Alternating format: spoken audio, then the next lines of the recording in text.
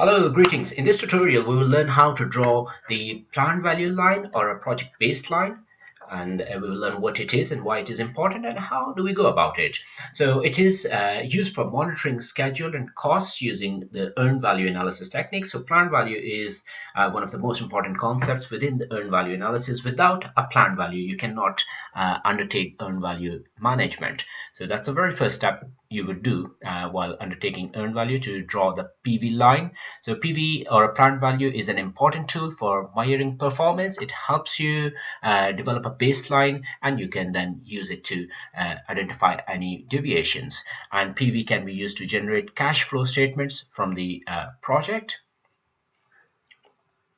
Now, development of the planned value line, how do we go about it? First of all, the objective, it serves as a sort of a anchor point for measuring the performance, planned cost and expected schedule against which actual cost and schedule are measured. It provides you with a baseline, and you can see how you are performing against that baseline. Are you under budget, ahead of schedule? So it provides you with a key anchor point. It's a basis for cash flow and avoiding progress payments. So we agree with the owners what's the payment plan to ensure that the contractors and managers are not left out of cash, and it's a key thing in managing cash flows. It provides a summation of time-phased budgets, cost accounts as some work packages along a project baseline, and within the baseline we can include a number of different costs, including labor cost, equipment cost, material cost, and project direct overhead costs. So in this example, we will see how do we go about doing. So let's see how do we go about drawing a planned value line. So the very first step is to complete the forward pass and the backward pass calculations. And so you can see we have got the forward pass indicating the early start and the early finish times, and the logical relationship or a precedence diagram, and we have got completed the backward pass here indicating the late finish and the late start time, and the float, which is calculated by subtracting the late start time from the late finish time, which is take away 5, is indicated in the box in the middle. So you can see that this activity is critical because it has got a zero float, and likewise this activity is critical, and so is the case with this activity, whereas others have got some float. So for instance, activity C has got a float of 2. Now let's see how to draw a baseline. So we can see the budgetary requirements for activity A. The total budget for activity A is 40 grants. So 40 is the total budget. For activity B, you can do a summation of all these figures, and the total budget is 32. And likewise for activity C, the total budget is 48. And so excuse my handwriting, activity D, the total budget is 18. And for activity E, the total budget is 28. And for activity F, the total budget is 40. Now we would see how the budget is split. So for activity A, the split is an equal $10,000 per week. So the activity A is the very first activity, so we can start creating a cost loaded bar chart by putting in these values for the first 4 weeks.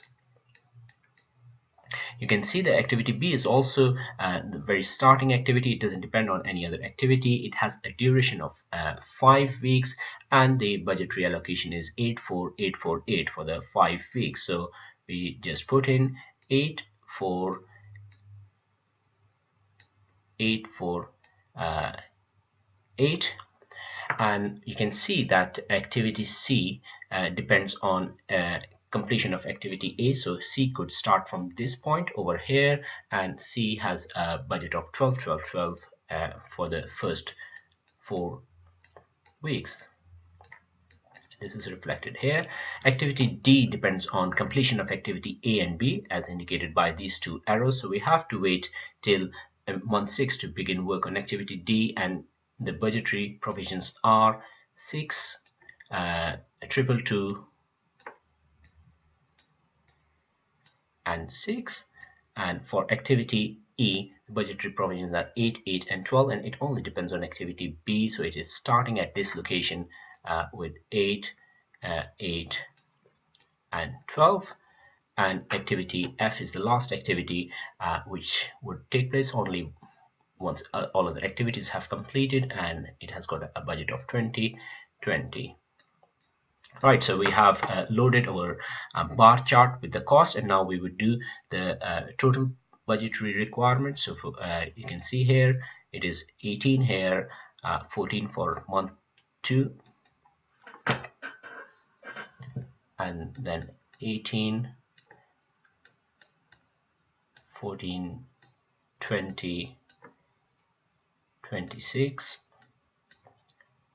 22, and 26, 2, 6, 20, and 20.